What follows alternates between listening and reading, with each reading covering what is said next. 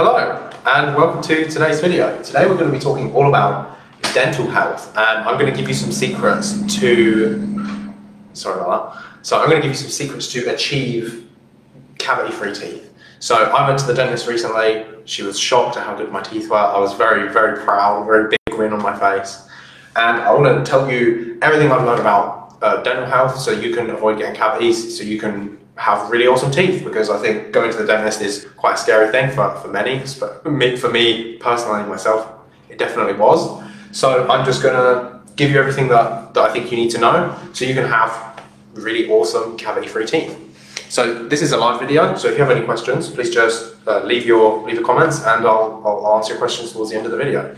Same goes for if you're watching this as a video afterwards. So I've split the board into two different sections here. We've got 20%, so this is like the less important side of things, and the 80%, which is the more important side of things. And you're going to notice that this 20% side is all of the things that you get told are important about dental health, and this 80% side is stuff nobody's probably really told you very much about this. So we're going to be talking more about the nutrition of having good teeth. And a lot of the stuff that I'm saying here, so I'm just like some guy on the internet, right? Why should you trust me? Most of this is not just my opinion. This is, you can go and check out Dr. Weston A. Price. He's got many books. He was a dentist who unfortunately lost his son to a dental infection, to dental health problems, and he set it as his mission to figure out why teeth problems were so common in the Western world. So a lot of what I'm saying here isn't just like my opinion. You can go and look up this work, like it's scientifically referenced stuff. There's the Weston A. Price Foundation, it's like science, you know, it's not just me saying it, this is science. I'm going to deliver it to you in a maybe slightly less scientific way so that you can digest it very well, but just know that the claims I'm making here when we're talking about this, they're not just my opinion, this is science. So up here in the 20%, I'm going to say these two things I found really important. So if you don't know what an aqua pick is, it's basically like, imagine like the kind of toothpick that they use at the dentist. So you've got this like machine that you can fill up with water, and you have this in your own bathroom, so you can do this at home. I got one of these, it was like 40 euros, it's like less than $50. It's one of the best things I've ever bought, one of the best ways I've ever spent my money. Basically fill up with some water and you can use it it shoots a little jet of water out, and it really helps you clean in between your teeth and like where your gums connect to your teeth. And that's what's really important. Like that's why you're brushing your teeth for the most part, is to get food out from between them and to make sure you don't have anything stuck in between the gum and the tooth. And this aqua pick, it's amazing. It does, like, to be honest, like you don't even really need to brush your teeth if you use aqua pick. It's so much better. Yes, you will still get like a biofilm on your teeth that builds up and you'll have to brush that off, but you can do that. I'm going to tell you a bit more about my dental health routine towards the end. So definitely check out the aqua pick if you've never heard of one, or if you're thinking about buying one and you just haven't, just buy it. You know, once you have it, you have it. You know, you've got it and you can use it every day.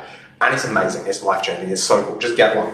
And if you are going to work with a dentist, so if you do have cavities already, if you do have dental health problems, make sure you work with a bio or an integrative dentist. Make sure you're working with somebody that understands that the teeth are not their own thing that's happening here, that the teeth are connected to the rest of the body, and you want to make sure your dentist isn't going to be putting things in your mouth that are toxic and potentially cause autoimmune problems and different types of chronic health issues.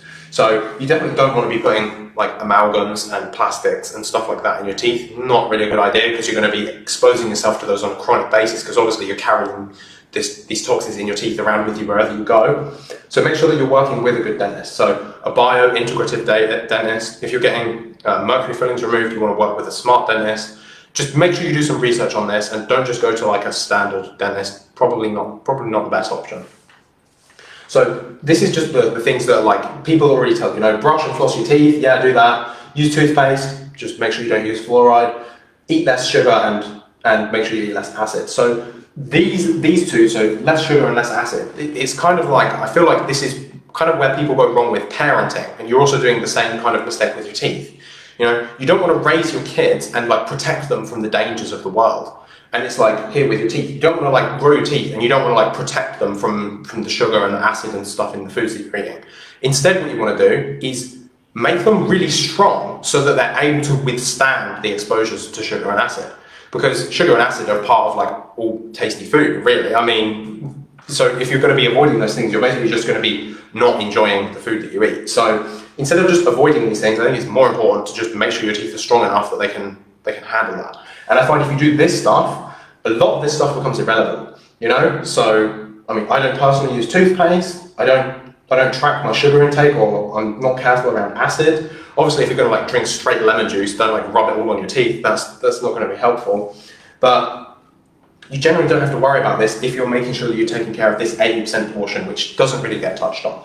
So let's get started with this. So on the nutrition side of things, I would say, so all of this is important. Like all of the things that come into this are really important. But I would say the most important and the most under-recognized part of this is the fat-soluble vitamins. So this is your vitamin A, and this is a specific type of vitamin A. This is vitamin D3, and this is vitamin K2. So vitamin A, what we're talking about here, this vitamin A, this basically only comes from animal foods. So the type of vitamin A that you get from plants, so the carotenoids, this is actually pre-vitamin A. This is not a bioavailable, utilizable form of vitamin A. Your body has to take this, absorb it at a very poor absorption rate, and then convert it at a very poor conversion rate as well. So if you get 100% of your RDA from carotenoids of vitamin A, after the absorption and conversion, you're basically getting like less than 5% of what your body actually needs. So when I've got vitamin A here, what we're really talking about is retinol. And you're only able to find this in animal foods. And this is a fat-soluble vitamin, so you're only able to find this in the fat content of animal foods. So the best sources of things like this would be like egg yolks, butter. Think about the things that are from an animal that are high in fat. So egg yolks is a really good option. Like fatty fish, also a really good option. The best thing for vitamin A is liver. Unquestionably, the best thing that you can do for vitamin A is liver.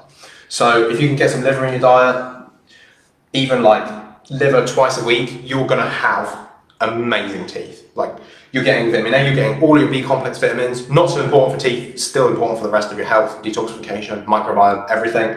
Liver is like if you've got like superfoods on a shelf here, so you've got like blueberries, you've got chlorophyll, you've got goji berries, you've got all of these things that are like superfoods. You've got cacao, you've got this, like this is down here, right? And liver is like it's like up here. You know, you can't even see it. It's on another level. So if you can get liver in your diet in any way, you're just going to completely blow this out of the park. Liver is a great one.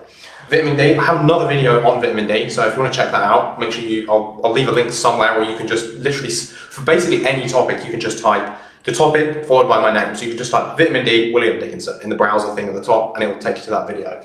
I'll talk more about that, but vitamin D combined with vitamin K2 are really important because they're what tells so this works with your teeth and with your bones. So if you've got like osteoporosis, osteopenia, there's a really good likelihood you also probably have cavities as well. Because as we were saying, like looking from an integrative space, like they're not disconnected. So your teeth health and your bone health, they're pretty directly connected because your teeth are basically just bones that you have in your mouth. So what's really important here is these two molecules are like hormones that signal your body to move the minerals like the calcium and magnesium and stuff like that actually into your teeth so that you can have those minerals in your teeth, which is what makes them strong. So that's really important. Here we have collagen matrix. So you probably know like calcium and magnesium stuff, they're really important for your teeth, and you think that your teeth are really hard because they're made out of calcium. There's actually a very tiny amount of calcium. Most of your teeth are actually made up of this collagen matrix. So this is like the bulk structure of your teeth and your bones as well is actually collagen. And then what happens is, so your body like builds this collagen tissue structure, and then it sort of like sticks calcium to it, and that's what makes it really solid. That's what makes bone really hard. That's what makes teeth really hard. But you've also got that collagen in there, which is what makes it flexible. So this is why like a strong bone, when you hit it, when you fall, it doesn't just snap. If it was just pure calcium, it would just snap. But it isn't. It's calcium like bound to this collagen matrix. And collagen, as you probably know, is like it's in your skin, it's in all of the stretchy areas of your body. The collagen is what gives it this stretch and this elasticity. So this is also really important because it's kind of like if you've ever made paper mache before and you've like stuck it to a balloon, it's like you've got this thing that you need to stick it to, and that's the collagen matrix. And then you've got the paper mache, like the newspaper with glue that you stick on top. But if you don't have a strong matrix underneath, you have nothing to stick it to. So you need to make sure that you have a good collagen matrix to create this part of this process. So again, the best way you can do this is with animal products. It's going to be with like a meat stock or a bone broth.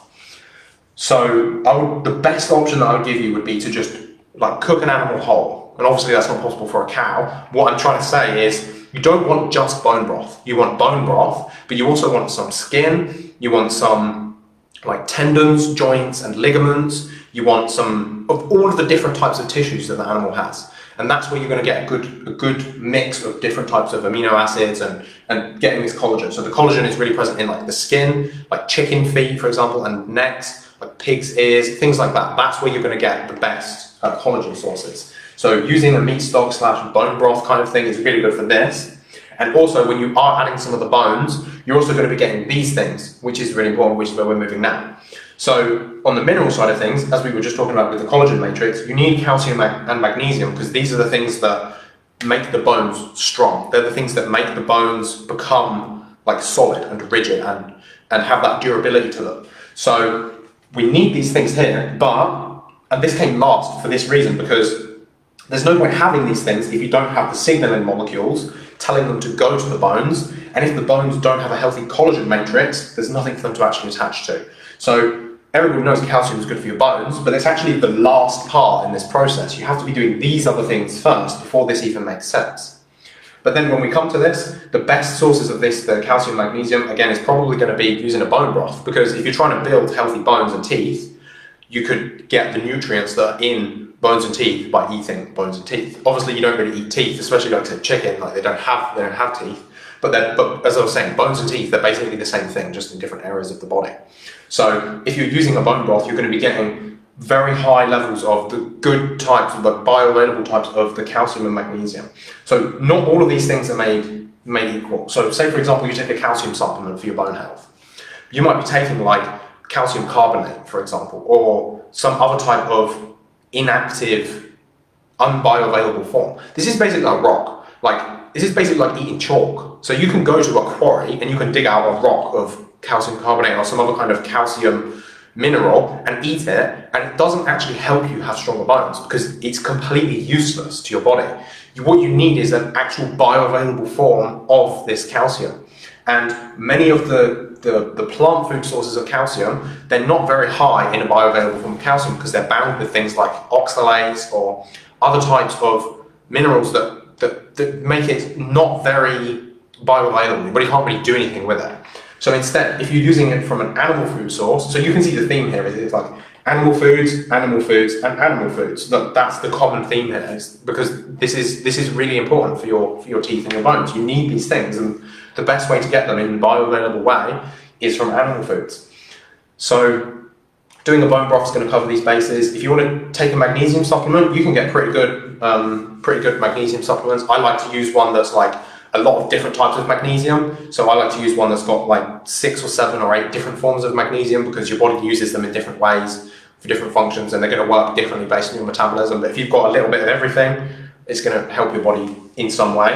And then mineral balance is also really important. So things like micronutrients, so like the micro minerals, like the molybdenum and things like that, the really tiny trace minerals. These are also really important. So I would say the easiest way you can make sure you get some of these is just make sure you're using a good quality salt. So don't use like sodium chloride refined, like that kind of that table salt isn't even supposed to be eaten. You're not supposed to eat it. It's supposed to be used in like manufacturing and industrial processes. The type of salt we're supposed to eat is like the sea salt is probably your best option. But you could also look at like Himalayan pink salt or something like that. You know, eat real salt and you'll have trace minerals in it. It's probably your best and easiest way to get it. And try to eat food from nutrient-rich soils. So if you can get food that is organic or biodynamic, or if you're eating like animal products, like if you're doing a bone broth from a grass-fed cow, it's going to be way, way more saturated in micronutrients. And we've got one bonus point here as well, which is the microbiome. So this isn't the most important thing here, but it is still important, because the microbiome that you have in your gut determines the microbiome that you have on your skin, all around all of your different organs, in your eyes, in your mouth, everywhere. So there's not a single sterile place on your body. You have microbes every single inch of your body, especially in your mouth. So if you have an imbalance of microflora in your gut, you're basically guaranteed to have an imbalance of microflora in your mouth as well.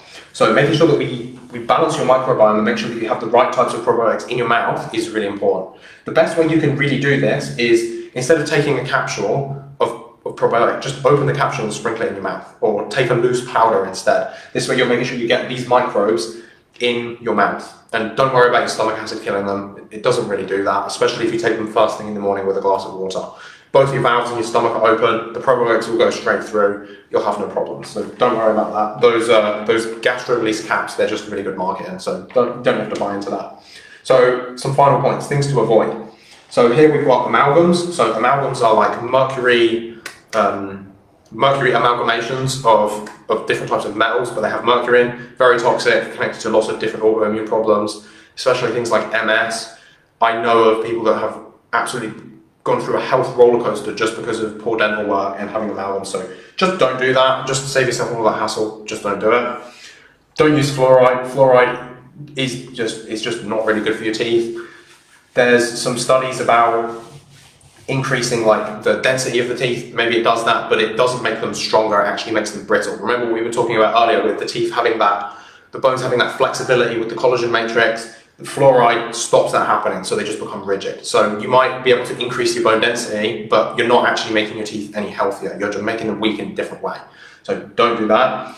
Vegetable oils are generally quite inflammatory. The reason that I'm putting vegetable oils here isn't so much because the vegetable oils themselves are bad, but because if you're eating vegetable oils, you're probably not eating the animal food-based oils, like the butter, the ghee, the egg yolks, which is where all of these fat-soluble vitamins are contained. So if you're eating more of the vegetable oils, you're eating less of these, and that's the problem. It's not so much the vegetable oils, but it's that you're not eating enough of these. And these need to be like a daily staple, you know? Like you need to be having like pate on toast. Like one of my favorite breakfasts is like sourdough bread covered in butter with sourdough toast with a pate on top. Super easy, you get all your fat-soluble vitamins, it just sets you up in a good place for the day.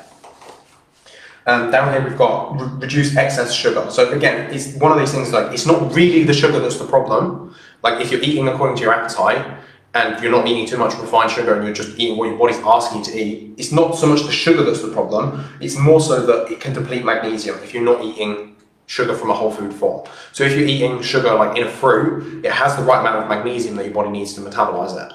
But if you're eating refined sugar, you can deplete your body of magnesium, which is what causes the problem in the teeth. It's not actually the sugar in your mouth that's causing the problem, it's that the sugar is messing the metabolic processes up, causing a mineral imbalance in your body, and that manifests as a teeth problem. So it's not even that the sugar is really bad, it's that it's depleting your magnesium. So if you eat excess sugar, just make sure that you're taking a magnesium supplement or you're replenishing magnesium to your body in some way, and you'll probably be fine. You know, I probably borderline an unhealthy amount of sugar and my teeth are still doing great, because it's not about sugar being bad, it's about making sure that you have the mineral resources to be able to compensate any like depleted nutrients that you might have. So make sure that you're providing your body with the stuff that it needs. So that's everything here. I'm just going to give you my sort of a day of my dental hygiene and how this kind of looks. So my day is basically just laced with fat-soluble vitamins the whole day. So as I was just giving you the example, pate for breakfast, I have butter with all of my food. Get margarine and just throw it out your window. Just get rid of it. Margarine is just shit, don't eat that. Replace it with some good quality grass-fed butter. If you're a bit dairy intolerant, you could try ghee instead. Most people that are intolerant to dairy actually do fine with ghee, because it's usually the non-fat soluble components that they have an allergic reaction to. So just try ghee, it's a much better option, it tastes awesome, it's really nice. Personally, I don't brush my teeth every single day. I really don't think it's necessary. I feel like I have pretty good teeth. If I notice I have particularly bad breath, then I'll do it. I also don't use toothpaste. I just don't find it necessary. I think it's just quite a marketing kind of thing. I feel like it's really unnecessary. So I use the Aquapick whenever. I basically use this at least once a day before I go to bed, so I can make sure that my teeth don't have stuff like stuck in them. I just had my wisdom teeth removed, so that's a bit harder because you can't really use that kind of when you've done that. So this is a bit of a challenge for me at the minute. But using Aquapick is awesome. Brush your teeth when you feel like you need to brush your teeth. You know, you get a feeling when your mouth feels kind of gross and you're like, okay, I should probably wash them. So be hygienic. If you notice that you don't feel good, do something about it. But I don't feel like the once in the morning, once at night is actually necessary if you're taking care of the nutrition side. So Fill your day with this. Have some kind of bone broth, have some kind of meat stock or something at least once a day. You know, just put it in there in your diet in some way. Have a cup of stock. With my breakfast, I had a cup of stock today. You can make soup and you can use this as a base. So just load up on this side of stuff. And I mean, I'm not saying don't do this. You know, if you want to brush, if you really like brushing and flossing your teeth and you like spending like 20 minutes in the bathroom every morning, every night, well, then do that. But I personally do not believe that that is necessary to have good dental health. I think this is actually substantially less important than this. So prioritize doing this. And I mean, lots of people don't brush their teeth like that, so religiously anyway, because we kind of have a feeling that that's not the right way to do it. That's not actually necessary, and I really don't believe it is. So if you are going to use a toothpaste, make sure it doesn't have fluoride in. You can get some pretty good toothpaste. Again, I just don't, because I just don't feel like it's necessary. So I just basically brush with water. If you like to use like mouthwash, but you don't want to have the fluoride and stuff in it, a really good alternative that I've been really liking is just make some salt water and just do it with that. It helps your gums heal. It's amazing. It's such a, you're getting like passive minerals coming in through your gums. You just basically mix a bit of salt in some water. You can leave like a litre in the bathroom, so you can just, right now, as I said, I have my wisdom teeth out. I'm just sipping some back at the end of every meal, rinsing it around, getting all of the stuff out, and it works amazing. It's so much better than mouthwash, and it's so cheap, and it's so healthy, and it's awesome. So just rinse your teeth out. Get an aqua pick. If you've thought about it, just buy it. If you've never even heard of it, go do some research. They're so cool. They're awesome. If you get it, it's got different attachments. Your whole family can use it. It's such a good investment. Just get an aqua pick. And if you do need to go to a dentist, make sure you find a good one. Make sure you work with a bio or an integrative dentist. I wouldn't trust my teeth with mainstream dentistry, because I work with people frequently that have had their health absolutely ruined by working with, I would say, in improper understanding of the mouth and dentistry and how to do it properly. So I know it might be a bit expensive, and that was one of the concerns I had, but it's worth it, you know, that peace of mind that you know that you're working with somebody that isn't gonna fuck up the rest of your life is quite relieving. So I know it's more expensive, just pay it, it's worth it, it really is. It's one of those things, just don't mess with that. It's like, just get a good dentist. So I've got so much more I could talk about today, but I want to kind of wrap it up. So I can talk all about like mercury and mercury fillings. I can talk more about cavitations. I can talk more about so many different things. So if you're interested in this topic and you'd like me to do more on this, make sure you let me know you found it interesting and leave me a question so I can cover them in the next video. But I think that should be everything for today. So now I'm just going to check to see if we have any questions. So we may not, and if we don't, we will be finishing up. So if you do have any questions, make sure you let me know. So, Kian says, I love teeth. Hi, Kian. I love teeth too.